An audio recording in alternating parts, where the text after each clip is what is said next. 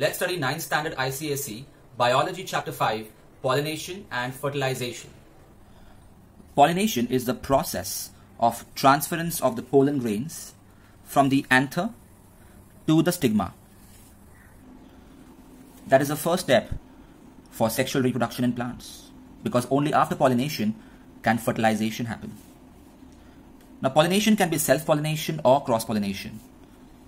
Self-pollination means the pollen grains from a flower fall on the stigma of the same flower or another flower of the same plant.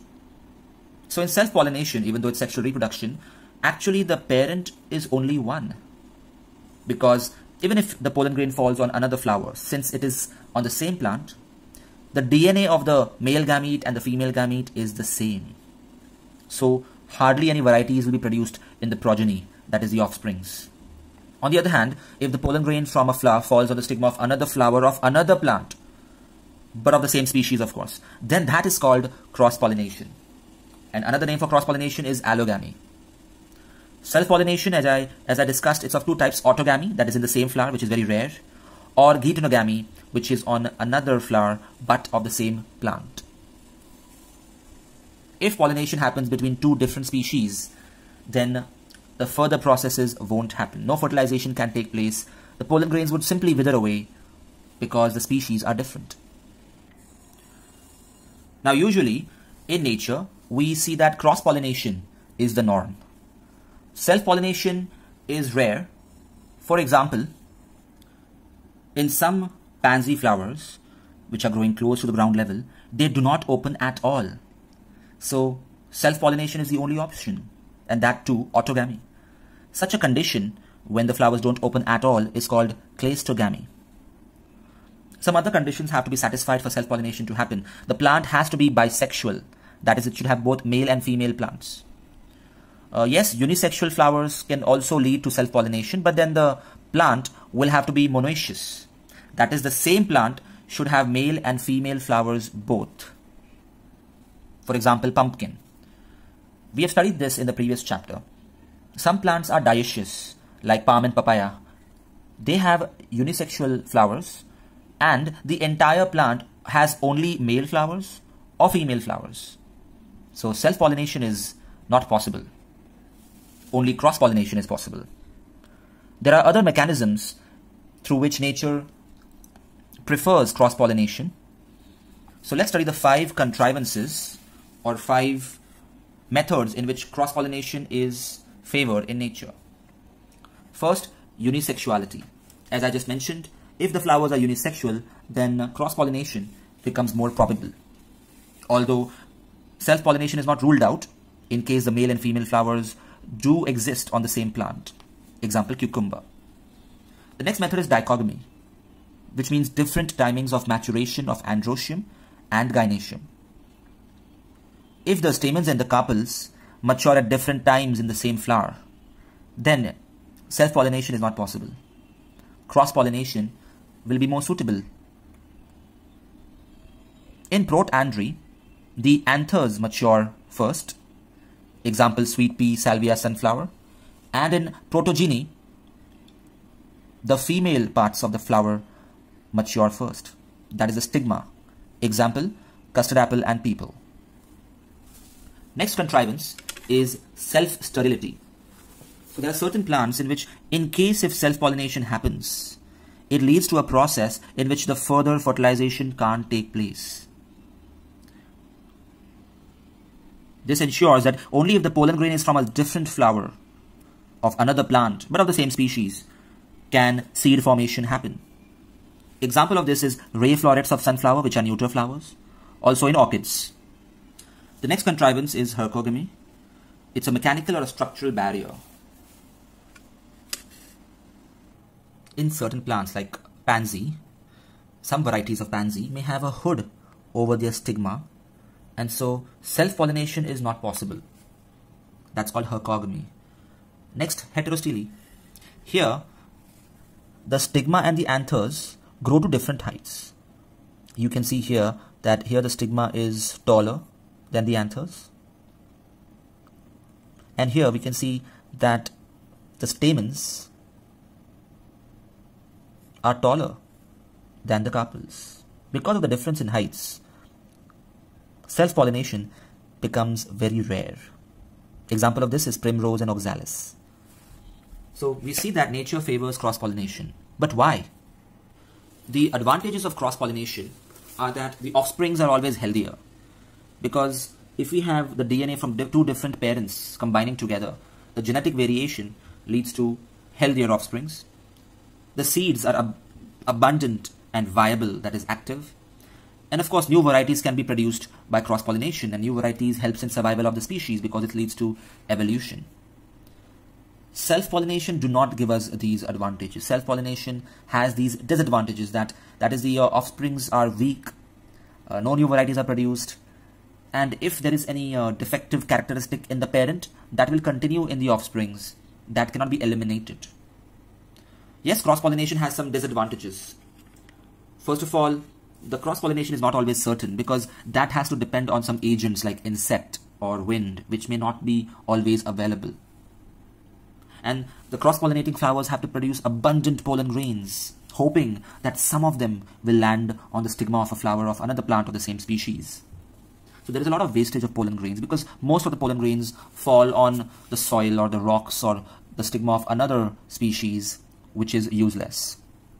So it is not economical for the flowers. A lot of resources, a lot of nutrition is used in making the flowers bright and attractive, to make it fragrant and produce nectar, to attract the insects for insect pollination.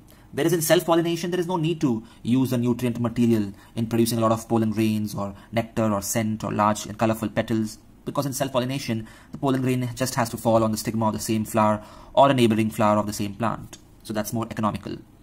However, the fact that cross-pollination gives us healthier offsprings is enough for nature to prefer it.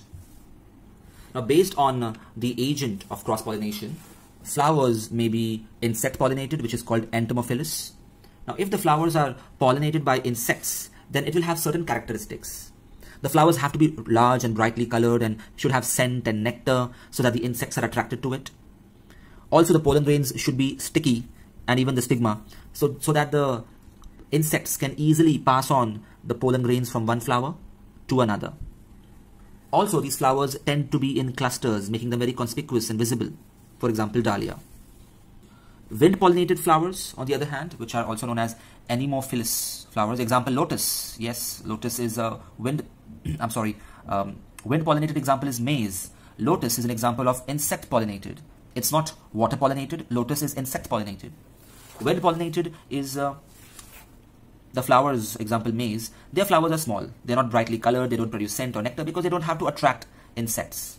However, the stamens have to be long and they should hang out of the flower so that it is exposed to air and the wind can easily carry the pollen grains away. The anthers are also loosely attached. The pollen grains have to be produced in very large quantities because there is no certainty that the pollen grain will fall on another flower. The pollen grains should be light, dry and smooth so that they can be easily carried away by the wind. The stigmas should be feathery and they should hang out so that they can easily trap the pollen grains. Now, if the pollination takes place with the help of water, then such pollination is called hydrophily, and the flowers are called hydrophilous. The characteristics of such flowers are that the pollen grains are produced in large numbers, and often the pollen grains have the same density as that of water, so that they can float on the surface of water. Sometimes even the male flowers float on water. For example, in Vallisneria, we can see that the male flowers are floating on water, searching for some female flower to crash against accidentally. And when the male flowers come in contact with these female flowers, which are also floating but they are in contact with the plant, then the pollen grains may accidentally fall onto the female flowers and the cross-pollination can take place. There are many other methods of pollination. For example, birds may help in pollination like in ornithophily. Elephants can help in pollination, which is called elephophily, which happens in the largest flower on earth, the Rafflesia flowers. They are so huge and spongy. They are not crushed by elephants, rather elephants' feet help in the pollination of Rafflesia flowers. Artificial pollination is possible if we ourselves take the pollen grain from the anther and then sprinkle it on the stigma of another flower. So we are in control of the characteristics of the offsprings. So what we can do is, if we have a flower, we can remove the anthers from it so that only the female part of the flower is left. This removal of anthers is called emasculation, and this ensures that self-pollination is prohibited. Also, we can cover the female part or the entire flower with some plastic bag so that some random cross-pollination won't happen. We will choose which pollen grains from which flower has to be sprinkled on the stigma of the female parts. This way, we can ensure that the cross-pollination is artificially done and the offsprings will have the characteristics which we want. If we want a hybrid of two different flowers, we can go for this artificial pollination. After pollination, the next step is fertilization, which is nothing but the fusion of the male and female gametes, and it leads to the formation of the zygote. First, let's understand what happens to the pollen grains. If you magnify a pollen grain, which are very small, we see that it has two layers, the exine and the intine. Inside, we have two nuclei, the tube nucleus and the generative nucleus. When the pollen grain matures and when it falls on the stigma, a pollen tube starts growing from this germ pore. And the tube nucleus directs the growth of the pollen tube inside the style of the carpel. Simultaneously, the generative nucleus splits into two sperm nuclei, also called male nuclei. So there are two male nuclei here. One is the groom and the other is perhaps his best friend. So as you can see, when the male nuclei arrive at the doorstep, a red carpet is laid out in their honor, while the female gamete is waiting for the fertilization. So certain chemical reactions happen in the style. The sugars of the stigma are used for the growth of the pollen tube, and they are directed towards the ovule. Here they have shown just one ovule, but the ovary can have multiple ovules as well. But let's focus on one ovule. Inside the ovule, there are 7 cells. 3 antipodal cells because they are on the opposite side of the egg cell. The egg cell is supported by 2 of her best friends called the synergids. And then we have the central cell. But the central cell has 2 polar nuclei. So totally we have 7 cells but 8 nuclei in the ovule. They are all here for the wonderful occasion. The 2 male gametes walk along the ramp to reach the ovule, and there is a gap through which they can enter in, and that gap is called the micropyle. Now let's focus on what happens inside the ovule. So as I said, the ovule is inside the ovary of the carpel. The ovule has a nutritive tissue just inside it called the nucellus. And this nucellus is bound by 2 layers of integuments, the inner integument and the outer integument. And in between we have food-laden cells. Now inside, as I said, that there were 7 cells and 8 nuclei. Once the male gametes enter through the micropyle, one of the male gametes fertilizes the egg cell, that is a female gamete, with the help of synergids, of course. And the other male gamete fertilizes the 2 polar nuclei. So this second male gamete is fertilizing with them. So here 3 nuclei are fertilizing together. That is called a triple fusion. And on this occasion, 2 fertilizations are taking place. One male gamete with the female gamete and the other male gamete with the polar nuclei. So since 2 fertilizations are taking place simultaneously, this entire process is called double fertilization. Because of this, first of all, the zygote is formed, and this triple fusion forms the endosperm. The endosperm will provide food for the future embryo. So after fertilization, let's understand the fate of the various parts of the flower. The petals and the sepals wither away, although sepals may remain because some fruits do have the green sepals. The ovary becomes the fruit after fertilization. The ovule becomes the seed, and if many ovules have been fertilized, then the fruit will have many seeds. Inside the ovule that has now become the seed, we have the embryo. The zygote, which was formed by the fertilization, will now divide to form the embryo, which is a baby plant. The synergids and the antipodal cells will all disappear, but the endosperm formed by this triple fusion will be there inside the seed. The integuments, which were the 2 layers, will form the seed coat called the testa and the tegmen. The wall of the ovary will become the fruit wall called the pericarp. And the point of attachment of this ovule to the ovary, which is called the placenta, that is the nutritive tissue, this becomes the stalk of the seed.